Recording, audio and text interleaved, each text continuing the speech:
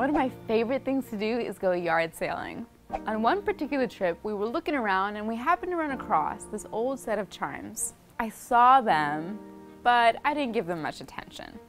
However, they did catch the eye of my father-in-law, and before he knew it, those old set of chimes were in the back of our car. I'm not gonna lie, I was kind of confused what he saw in them. But at a later date, when we walked up to their front door, I didn't even recognize them. Those old rusty chimes had been turned into instruments that made beautiful sounds when the wind passed by.